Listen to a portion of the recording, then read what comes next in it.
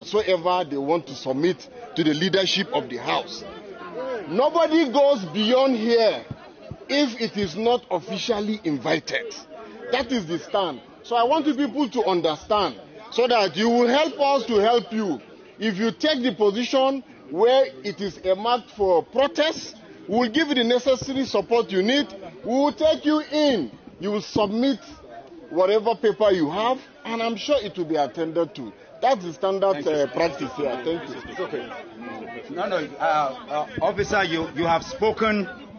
You have spoken to the extent of in context with your office, but there's also a legality that is greater than your office. It's called the Federal Constitution of Nigeria. It is the highest. Before we came here as law-abiding citizens, the police is fully involved, and all the relevant security agencies fully involved. In a country where in just a few days ago, people were burnt in Kano, people were shot in Rivers State, people were cut down, Nigerians like you were cut down in Lagos. As it stands right now, the law that permits the 2022 electoral law that states the procedure for election that was signed into law by President Muhammadu Buhari is in the dustbin. At the moment, yes. Right. Everything that holds our constitution has been put in the dustbin. And the National Assembly, who enacted that law that President Muhammadu Buhari signed into law, are mute quiet. It means complicit. Yes. You cannot be telling Nigerians our loyalty is not to him. Exactly. As it stands right now, our loyalty is not to any leadership or anybody. Our loyalty is to the state. It is the Constitution of Nigeria. Exactly. And like you rightly stated, he is our servant. He should be grateful that we came here today. They should be aware of that. There is no legal standing in a country. As we speak right now, there are people in the bush kidnapped by ragtag army, people who are not even trained. People are crying and weeping.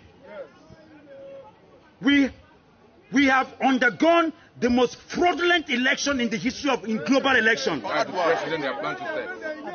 And you are here looking at people who are dead, and you are telling them, officer, that a man who enacted a law that he could not even stand by, that we voted for and put in place, that we need a special permission in position to see him while we are here. People, it is impossible. It is impossible. I say it is impossible. It is impossible. The world is watching now. Yes. We will give him 15 minutes. Just 15 minutes. 15 minutes because he's listening to us. The chairman of the National Assembly, who has failed in every ramification, we want him to report here now. Exactly. In the next 15 minutes. Because we are law-abiding. This is our plea, this is our prayer, this is our call to give the message that we have.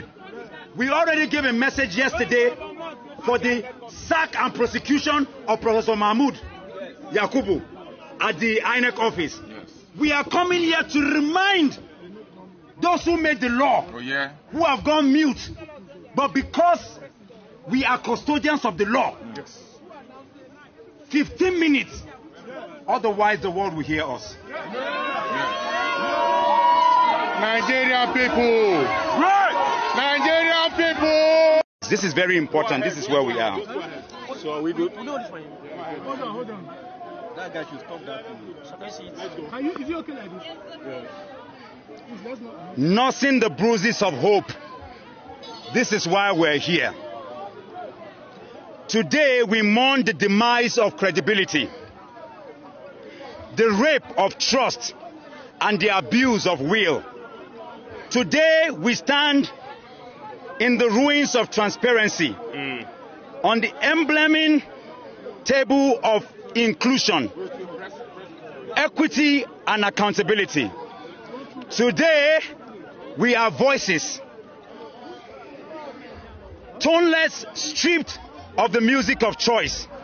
Today, we are Nigerians broken, calling on INEC, the National Assembly, and the Presidency to count our votes. On the 25th of February 2023, Nigerians trooped to their polling units with one mission: to cast their votes and choose their next leaders. They qualified for this exercise by participating in the year-long continuous voter registration, which witnessed an unprecedented spike as never seen before since 1999. Months later, they returned to collect their permanent voters card and went home with a commitment to participate and engage with the process.